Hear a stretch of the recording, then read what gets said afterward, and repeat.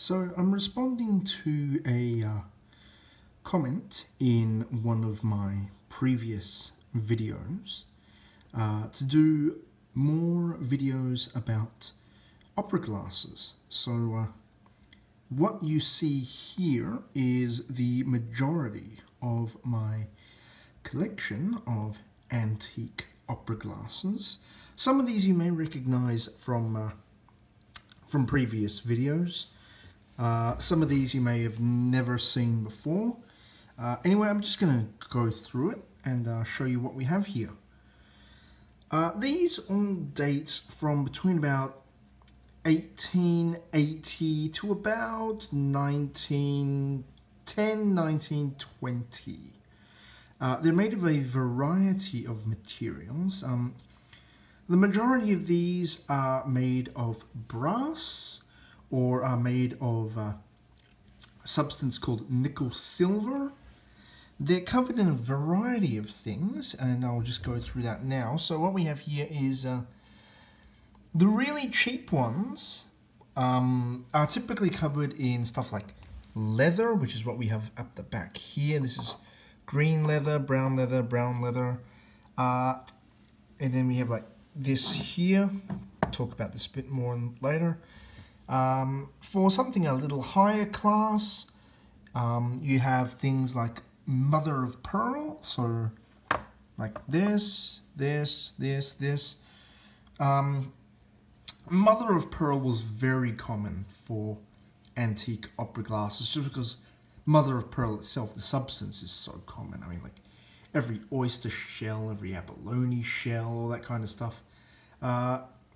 That's basically what mother of pearl is. It's just it's the inside of oyster shells. So it's very common. It's a relatively cheap substance. I picked up these for like $20 or $30 or something. They don't cost much. $200 maybe max, maybe $250 if they're really nice. And then next grade up from that is enamel. Now, enamel opera glasses are, they're like the really, really fancy ones. They're the ones that everyone wants to collect. They're the ones that everyone wants to buy. And as a consequence, they can be very, very, very expensive. I have seen pairs in not great condition for sale at $600, $700, $800, $900 and more, and they sit forever. So as a result, just because they are so expensive, I don't have that many of them here. I mean, I've got this one here at the back, this one. This is not enamel. I'll talk about this one later as well. So basically how these are made is, I'll pick this one. So you have the body of the opera glasses. Underneath this is nickel silver, and so basically they would have the body of the opera glasses without the mother of pearl and the glass and all the mechanisms and everything. They would paint it. First, they would engrave the pattern, the beautiful guilloche pattern, underneath on the bare metal. Then they would paint over the enamel paint, and once that had been painted over, they would bake it hard in a kiln. It's like clay, so it gets nice and hard.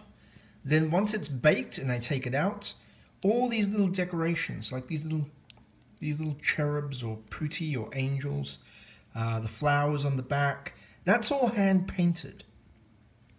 That's all hand painted. It's not like a decal or something that you stick on like a sticker. It's all done with a little tiny brush. Same for these. Same process. You do the engine turning or the guilloche work. Then you put the enamel. Then you bake it. Then you paint it. And then same here. So that's why the enamel ones are so expensive, because it's the work that went into making them. And enameling was very common in Europe and America in the late 1800s, early 1900s. It was a very, very popular method of decoration for fairly obvious reasons. I mean, you can get lots of colors, lots of patterns, designs, and then once it's baked, you can paint whatever the hell you want on top of it. So, you know, that's great. Then we have, if you can't afford enamel, then you might buy a pair of resin opera glasses. That's what these ones are here. This is resin. This is like it's a bit like it's not like rubber or plastic. It's a bit like plastic. It's like a cheap form of plastic. And then all these little metal pieces, like these frills, little stars and everything, they're all just stuck on like glue. You're just stuck in. In fact, you can see a couple of them have dropped out. I mean, these are about 120 years old. And then you have stuff like this. This is a pair of very nice binoculars, and they have a nice little feature, which is that they are trifocal. So we have 3 settings, which is marine for sea use, field for land use, and then theatre for use at the theatre. Right, had to put the phone down for a couple of minutes, but I'm back now and gonna do a bit more talking. So, when it comes to antique opera glasses, there are generally 2 types. There are these, which are just, you know, the ordinary type, like miniature binoculars. And then there are those which people really love with the handles on the side, like this one. Let's see if I can get this out for you. It's a bit stiff. There we go. Now these are called lorgnette opera glasses. Comes from the French lorgner, which means to leer or to stare at. Basically, the idea is that you can rest your arm down and hold this right up to your eyes, and you don't have to worry about your wrist getting tired while you're looking at the play or watching the performance. And your arm can just rest on the armrest of your chair in the theatre or in your lap. And it's very comfortable. I mean, I go to the theatre 2 or 3 times a year with family and friends and relatives, and it's a lot of fun to bring these along, you know, to use them for what they were designed for, and I do take them along, and I do use them, and I do use my lorgnette opera glasses, and they're very comfortable for resting in your lap and watching a play or watching a musical. Lorgnettes, it depends on the model, how long the handle extends. Like this one is only 1 extension, as you can see. Whereas you can get other pairs like, which one? This one, for example.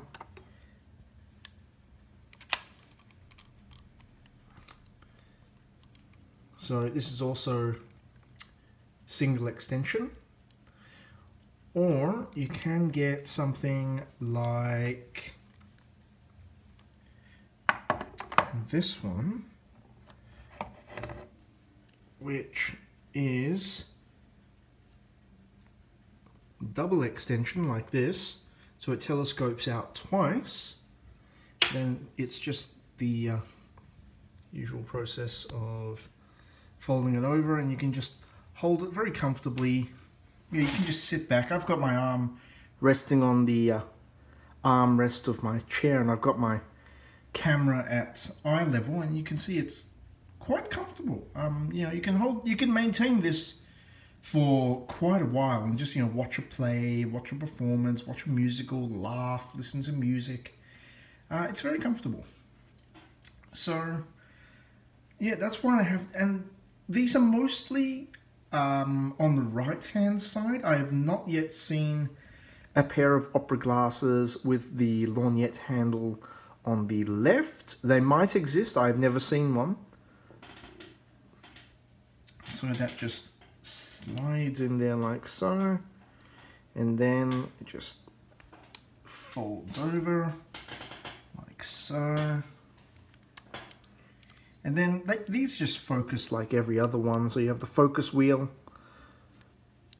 So zoom in, zoom out, like so. Pop that down there. This is a rather interesting pair here. This is another double extending pair. So this comes out like that, then it goes, wow, this one's a bit stiff, but yeah, it comes all the way out like that, and then you can just close it up afterwards. This one has a really interesting feature which I haven't seen on any other opera glasses before, and that is this little button here on the side. If you press this, the handle comes off, which is really neat. I mean, I don't know why you would bother having a feature like this unless it's to make these easier to pack or to clean it or something. I don't know, but it's an interesting little feature. I'll just hold this up so you can see it. So you've got this little button with a little toggle in there, and you just like that. And then if you don't want to accidentally remove the handle while you're using the opera glasses, the little button here is actually removable. You just unscrew it and you can like put it away, and then when you want to use it, you just screw it in and then just press it in. So that just pops on like so, like that, and there you go.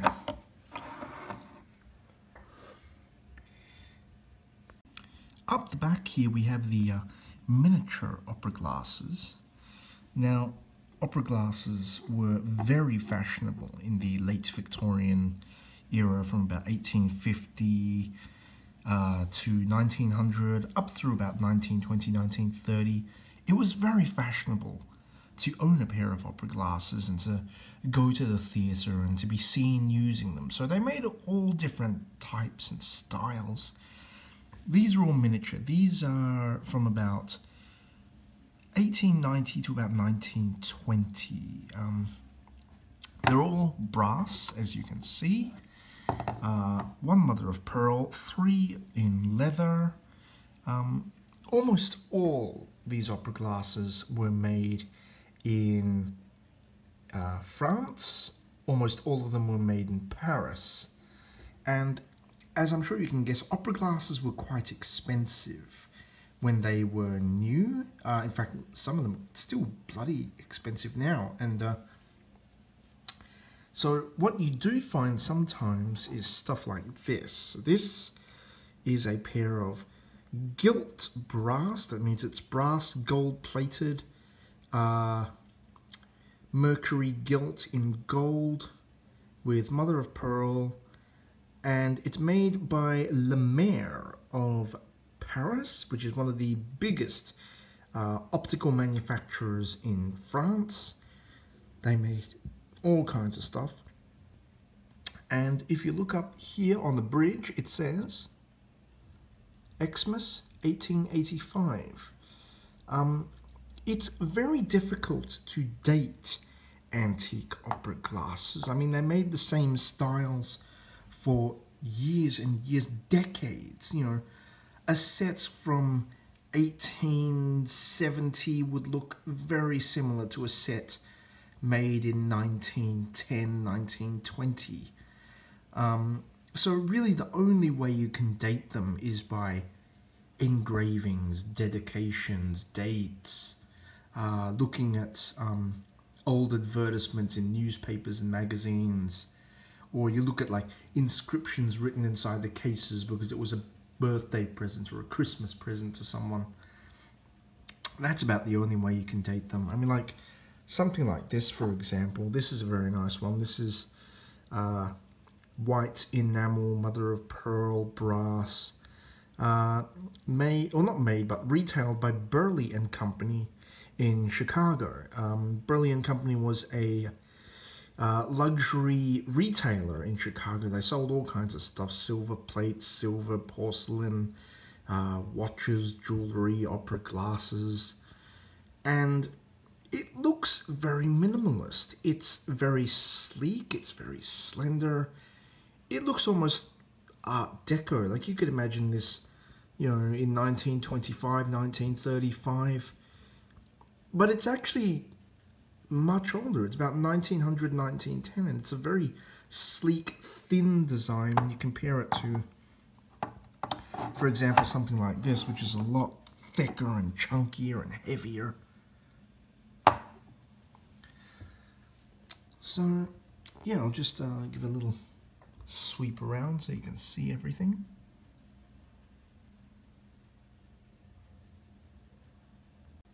So I'm going to close off this video with a quick look at storing your antique opera glasses. Antique opera glasses, when they were new, they came in leather pouches or cases. These cases were really flimsy. I mean, they're basically cardboard lined with leather, and then on the inside it's lined with like silk or velvet. When they were new, they were quite robust. But as they get older and older, and the leather starts to deteriorate and the cardboard starts to crumble, they all start falling apart. And it's a real challenge. So if you do get a pair of opera glasses with the original case, then look after them, because you won't get another one. But the vast majority of opera glasses that you see in antiques fairs, flea markets, antique shops, most of them will not have their cases, just because they don't last. They weren't designed to last 120, 130 years. But I do have a couple of examples. So, for example, we have this. This is a little like vinyl leather, imitation leather case. This is actually the case for this, so that goes in there like that. And then for the just trying to make some space here. Then for the lorgnette glasses, for like this, for example, these didn't have cases. No cases were ever made for lorgnette opera glasses, just because the handle just, the handle just made it too difficult to build a case around it. So what they did instead was, when you got a pair of lorgnette glasses, they gave you this. This is the original pouch. They were just like cotton cloth pouches, lined inside, as you can see, and in very nice condition for something that's 100 odd years old. So basically, it's just a drawstring pouch. You open it, you chuck these inside, and they just sit in there very comfortably like that. So as you can see, it's exactly the right size, and the drawstring at the top. Now, when I bought this, the drawstring had actually given up the ghost. The whole thing was falling apart, so I removed the original drawstring, put in a new one, and fixed it up. So the drawstring here is a replacement, but the pouch itself is exactly as I found it. I mean, I cleaned it a bit, dusted it, got rid of some of the lint and all that kind of stuff. But other than that, it's perfect, and this is exactly how it would have looked when it was new. So anyway, that's my video about most of my antique opera glasses collection, antique theatre glasses, theatre binoculars. Anyway, I hope you enjoyed this video.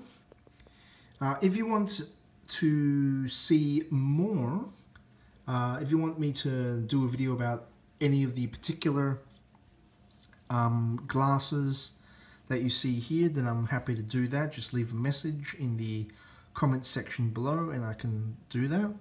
It's no problem. So I'll just give a little sweep around.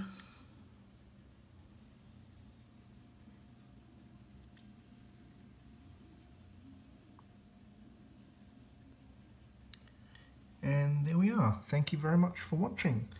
As usual, I do have information and postings on my blog, so go and check that out.